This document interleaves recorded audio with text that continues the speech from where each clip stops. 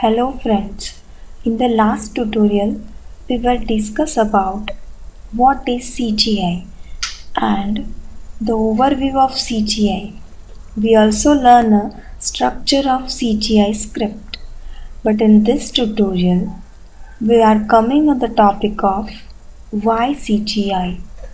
What is the use of CGI and what CGI provides? CGI enables you to add interactive connect to your web pages. You can often use Java or JavaScript to make a web page interactive or CGI execute on the server and thus can access files and databases on a server as well. A CGI execute on the server and thus can access files and databases on a server as well. You can also use ASP for the same task as CGI. ASP is a proprietary product and so will only work on Windows Server. CGI will work with almost all servers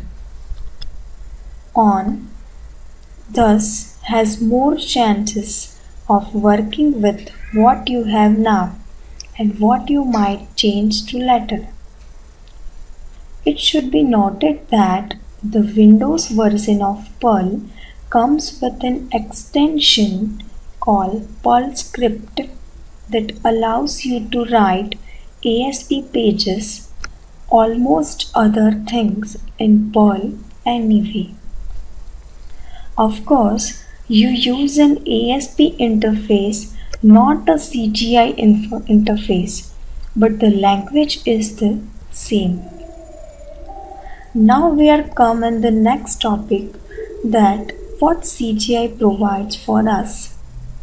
CGI provides a way of executing an arbitrary program on the web server. This program can receive data from the web browser and send data back to the web browser. The CGI script receives data from the web browser and sends some data back. It cannot send some data and then wait for a reply. Now we see the data communication on a web and the CGI. First point is a web client program such as web browser can access data from many different servers such as Gopher, FTP, NNTP or HTTP.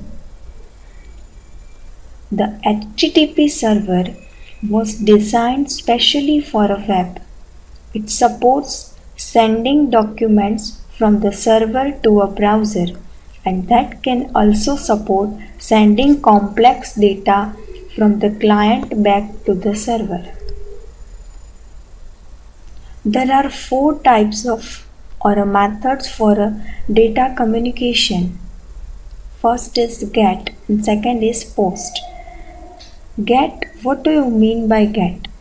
The data are passed within the query string of URL. For example, we can access the URL. So accessing the URL is a GET method of communication. Second method is POST. The data are sent as a message body that follows the request message sent by the client to the server. It is known as POST method of data communication. Above this tutorial, we will learn that data can be sent from the client browser to the HTTP server. The common gateway interface, that means the CGI, is the mechanism used by the most server to process this client data.